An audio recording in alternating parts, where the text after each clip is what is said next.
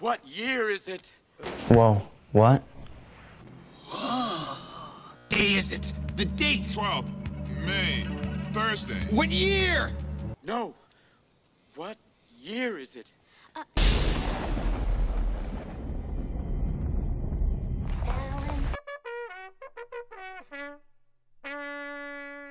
Valentine is a 2001 slasher film and is a PG-13 film because most of the kills are cut, and I had a thought throughout this whole film. PG-13 early 2000s film. It's just, if it's gonna be a slasher, at least make the kills good and bloody, and it's not. They're fine. It's not at all good in any way. Kind of rough. He loves me not. And someone you know He loves me. won't try to kill you. Remember the kid everybody ignored on Valentine's Day?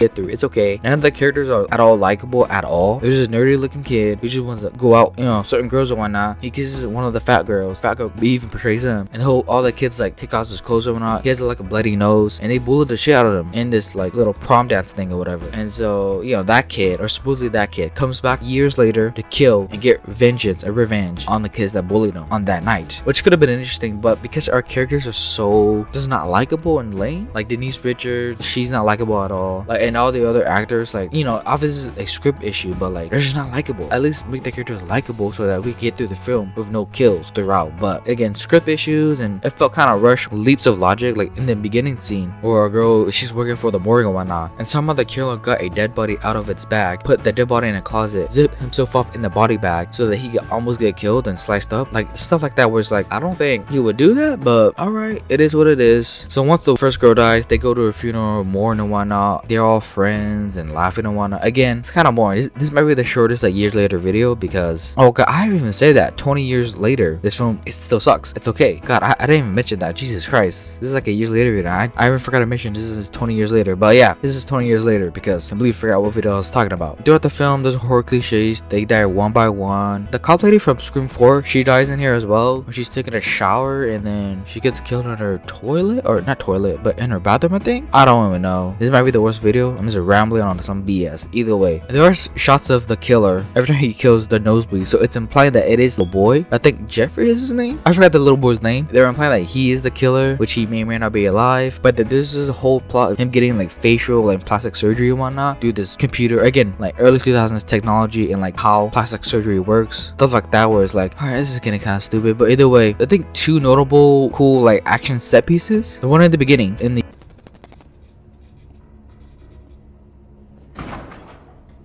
morgue, and then the mouth flip like TV thing. That was a really cool like set piece, and all I remember is that girl's boyfriend's wanted a threesome. That's all I remember. But either way, that's actually a cool set piece. Him having like an arrow that shoots her with the arrow. And then I guess the final set piece is in this party in this large house. I guess it is a final set piece, but it's just kind of like, all right, final set piece, big house thing, right? One by one, they all die and whatnot. The guy from Buffy, the angel guy, he's in here. I think this is 2001. I think he was in the height of his career. I don't know why he decided to make this film. He probably got a big paycheck, but he's in here as well. I'm forgetting this actor's name, but he's Angel on Buffy. I'm forgetting his goddamn name. But yeah, he shows up every now and then. There's a lot of red herrings and who's the killer and whatnot. Maybe it could be one of the boyfriends. Maybe it's a little boy that they bully back go dance. Who knows? And so through this final like scene and whatnot, she thinks that, you know, the angel guy is him. He like knocks her out, and then it turns out it's not another person with the mask on, which looks fine. The mask of, I don't know what face, I don't know what it looks like, but you know, it's an okay mask basically. So he goes after our main girl, basically the blonde chick that was nice to little boy, and then kills the killer, takes off the mask. It turns out to be the fat girl, I think, from I think, is it the fat girl? The fat girl that grew up to be pretty good looking.